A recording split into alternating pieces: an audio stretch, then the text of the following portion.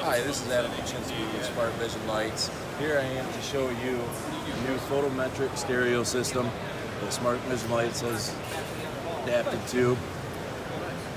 Using two external drivers, we're able to control 4 zones on the LED light itself, which you can see up above on the screen. We'll show you a picture illumination above the product, on the right side of the product, the bottom of the product, and the left side of the product. Taking all 4 images, putting them into one image. As you can see right there, there is a small poke hole in the blister pack itself. Now the external drivers that we're using is the 4ZMD and the LLM. The 4ZMD is actually driving the zones of the light itself to alternate and only drive one zone per strobe.